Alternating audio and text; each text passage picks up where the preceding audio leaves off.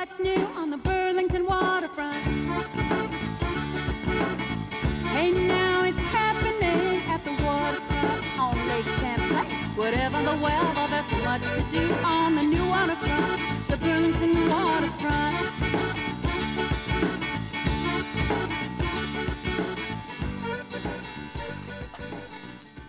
Hello to my viewers out there. Welcome to On the Waterfront with Melinda. And today my guest is Tabitha Pohl-Moore. And Tabitha is the president of the Rutland area branch of the NAACP. She and I also have served on the Planned Parenthood board together. I have known Tabitha for several years.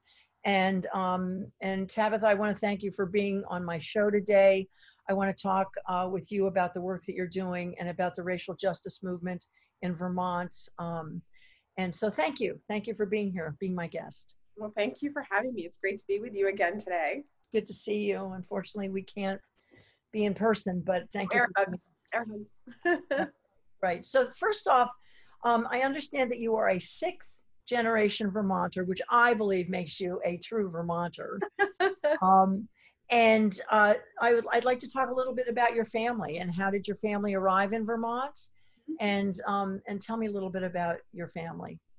Right. So I am a sixth generation Vermonter. Very proud of that. My grandfather actually died in 2012 on the house in which he had been born in 1914. So lots of history in that house.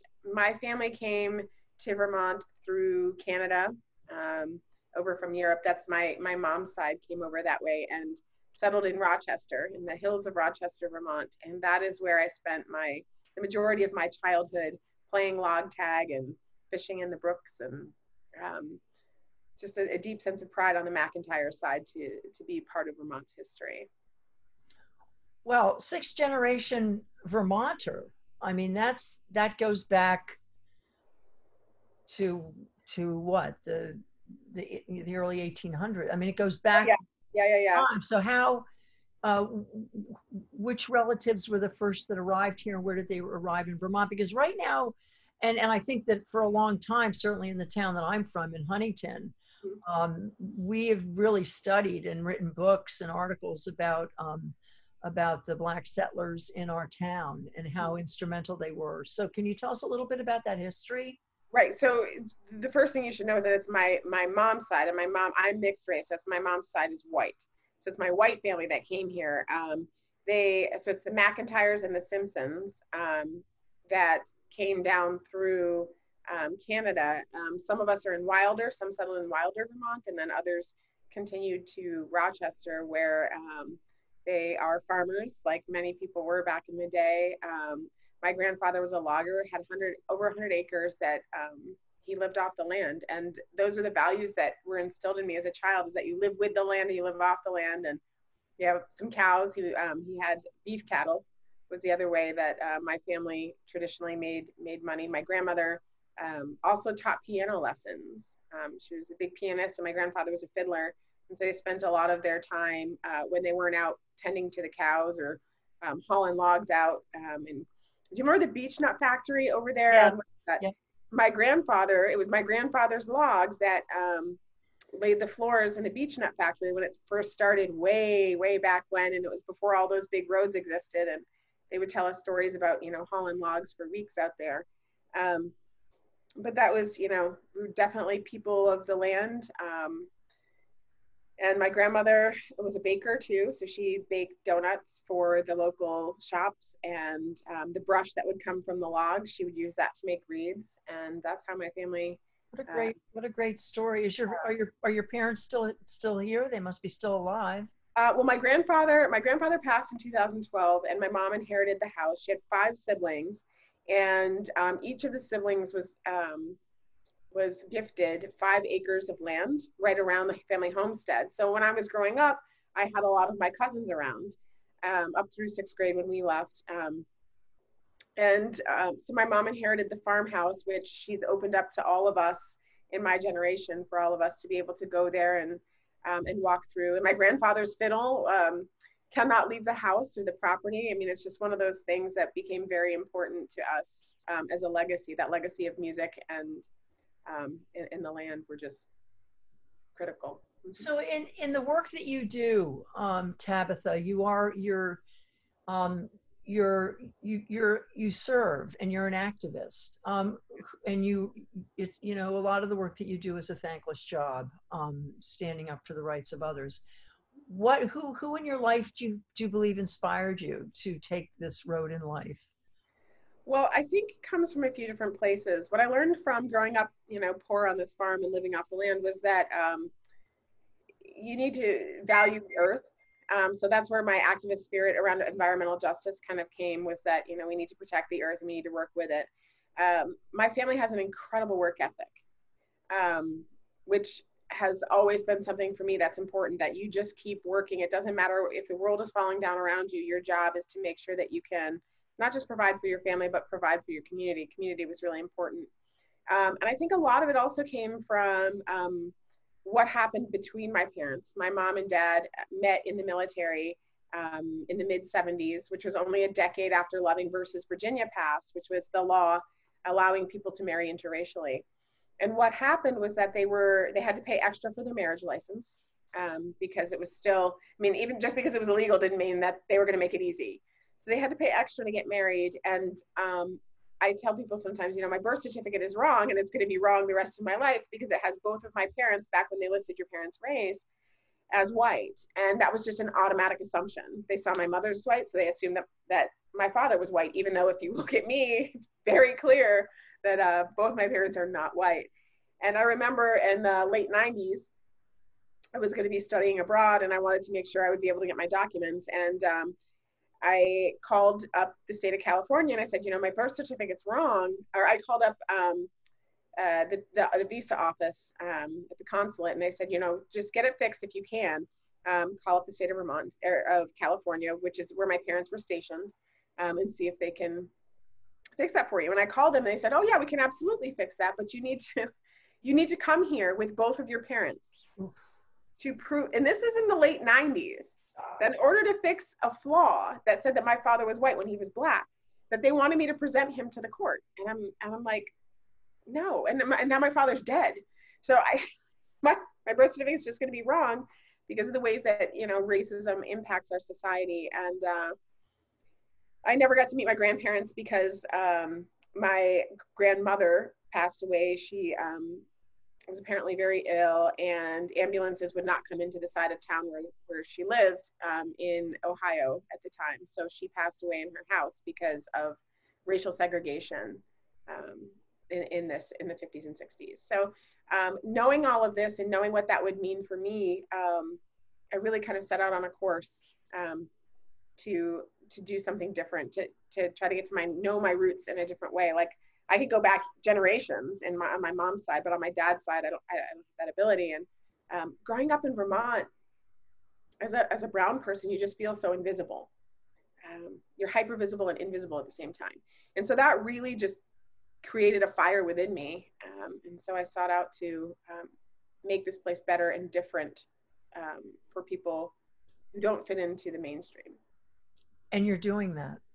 Yeah, I had to leave. I'll tell you, I had to leave Vermont. I left in 1996. I was leaving Vermont. I was never coming back. I was never getting married, and I was never having kids. So in 2009, I moved back with my now ex-husband and our then 2 children. We have 3. And I'm like, no, Vermonters deserve something better.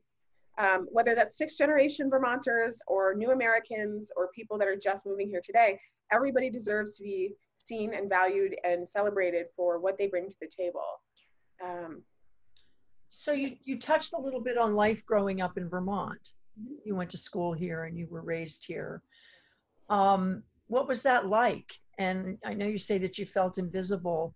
And can you sort of segue into where you are today?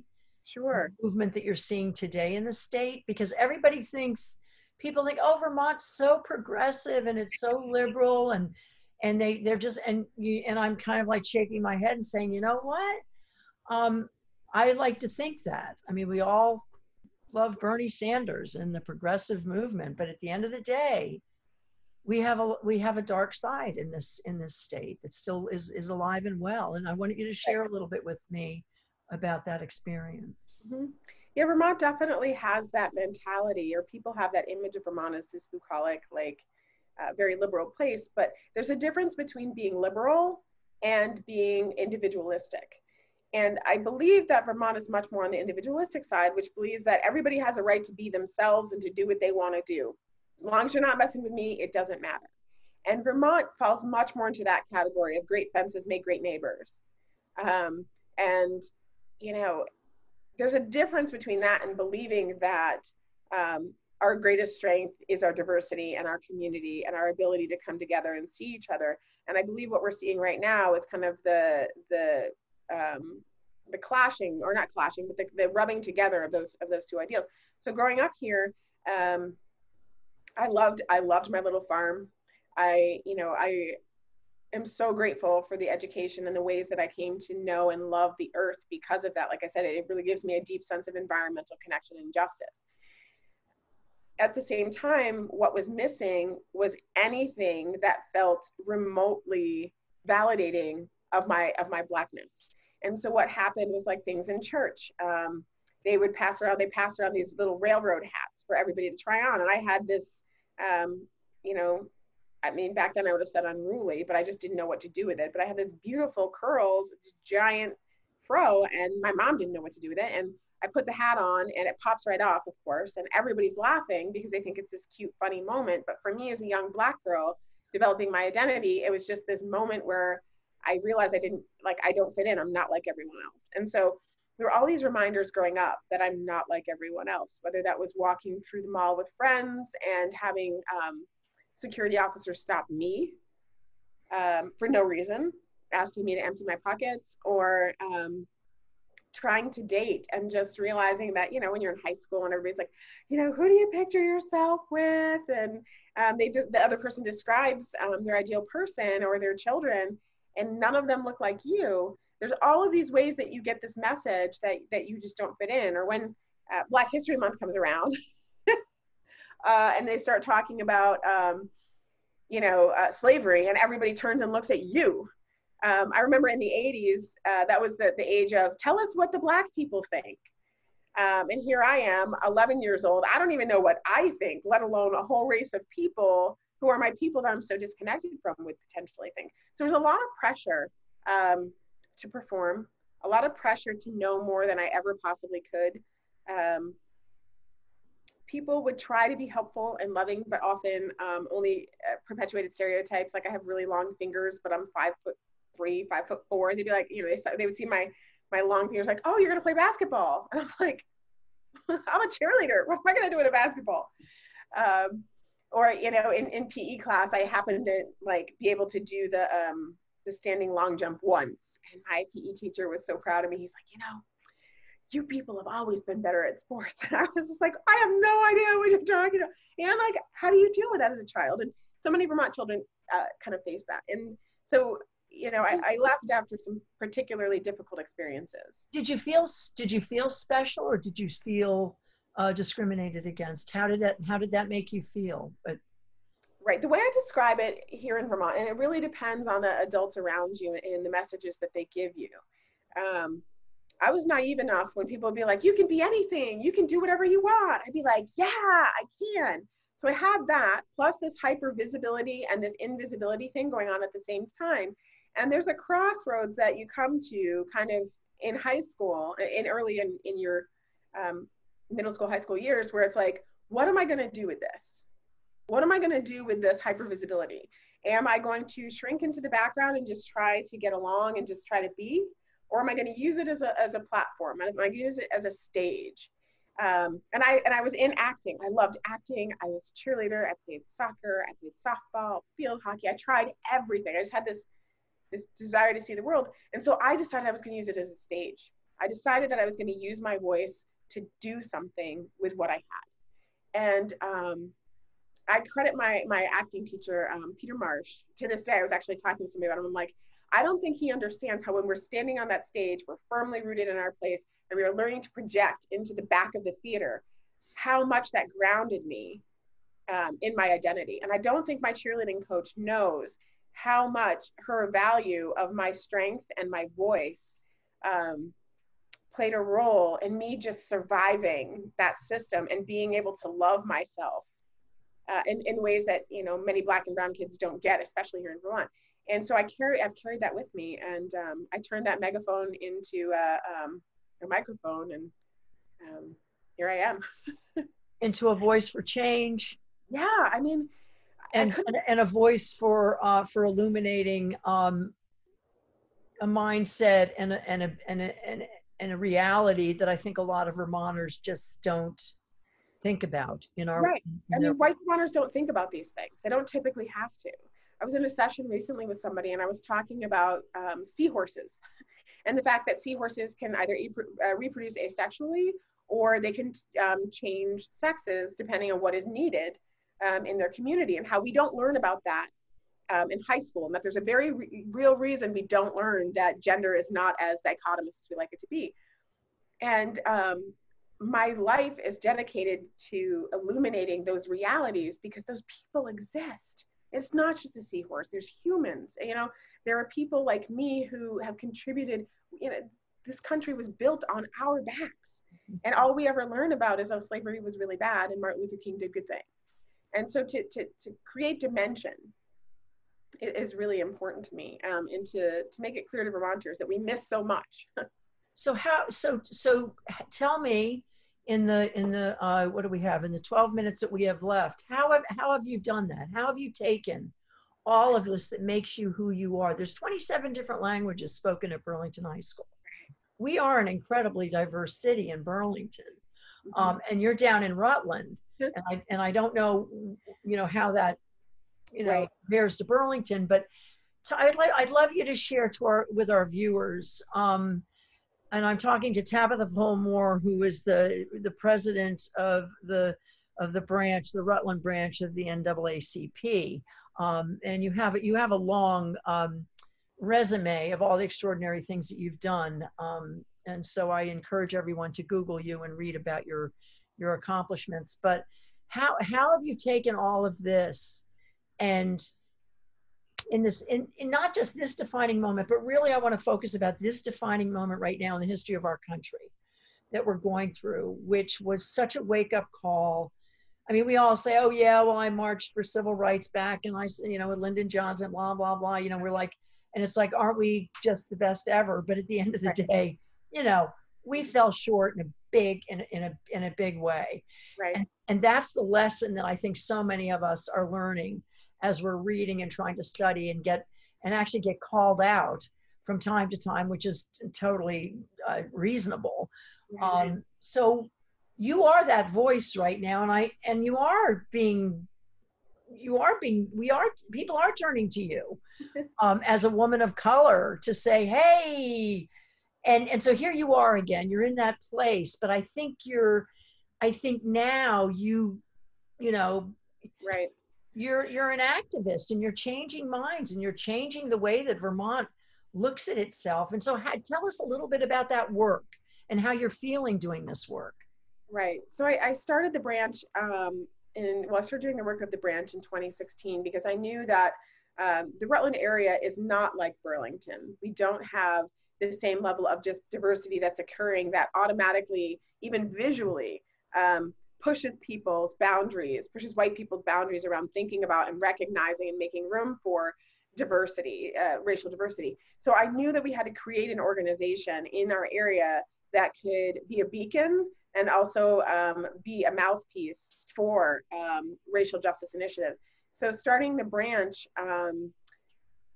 was just the first step. And a lot of what we've been doing over the last few years, this first phase has just been kind of waking people up, which has coincidentally or not coincidentally been at the same time that all of this national discourse and discord is being televised. It's always existed. And something I always tell people is that the NAACP is the nation's oldest civil rights organization. We've been around for 111, 112 years now. And we're still saying the same thing that they were when they started this back then, because white folks still aren't getting it. So I feel compelled to have an education component where we are educating the community about what are the realities of what's happening right now, developing lenses so that people can get out there and start to call out and name and see what's going on, and then bringing people together as a community to say, how are we going to deal with this together? This isn't just on law enforcement to deal with. This is not the legislatures. This is our community, and that we need to be the ones leading the conversation. So that's been a lot of the work I've been doing. I also believe, like I said, in calling people in working together. As much as I call people out, I'm also going to call them in. So I work very closely with Vermont State Police and the Criminal Justice Training Council, other racial justice groups. For me, one of the most important things that we can do, growing up here, there were no racial justice organizations. And when I came back and started the branch, and then all of a sudden, all of these other entities are exploding, it made my heart so warm. And so I feel, because we are the NAACP, we have a duty to uplift and protect and walk alongside with, and they might feel the same about us too, other racial justice organizations and individuals doing this work, to make sure that we all survive and that we all do this together. So a lot of my time is spent connecting with other organizations. Up here you have the Racial Justice Alliance that is doing the second commemoration of, so it's the 401st anniversary of the first African landing in Vermont. And like we help sponsor events that other— Can you say that again, Tabitha? I'm sorry to interrupt you, but say that again. It is the 401st anniversary of the first African landing in Vermont. And this is their second year doing this installment. So wherever we see people who are doing this great kind of work, we want to lift them up, we want to be under them, we want to support them, we want to have their back. If they want us beside, if they need the NAACP to lead, we'll do that. So for me, that is really important, that we're working together, the racial justice organizations and people who are interested in doing this work, that we're doing that together. We support a lot of legislative initiatives. And like I said, we will work with the governor. The racial equity task force that the governor just announced earlier was because myself and Stefan Gillum, who is president of the Windham County branch, people don't realize that there's two branches right now, got together with the governor and we're like, look, we need to address the fact that our definitions of bias and harassment still protect white supremacy and still protect white supremacist systems or supremacist systems and other identity areas. We need to change that. The governor listened. So we're advocating on a lot of systemic levels, because we know that as much as the individual interactions help build the movement, what makes the changes is what we do as systems. So talk to me a little bit. The legislature is taking up police reform and taking testimony. Talk to me a little bit about what the NAACP of Rutland is providing to support this movement in the legislature to make some systemic changes in our policing. Right. So we, the Act 54, the racial disparities in the criminal and juvenile justice system, we were right there with the Racial Justice Alliance supporting that. We've supported a number of acts along the way, and right now we met with Commissioner Sherling right as everything was happening in early June, and he said, what do we need to focus on? And a few of us, gave him some ideas and said, now you need to go to, you can't go to the picnic empty-handed. At least come and say, this is what we're thinking. What do you think? And how are we going to build this together? So trying to help the commissioner do better is one thing that we've been doing. Stefan, I believe, did just testify on the 6th about our position.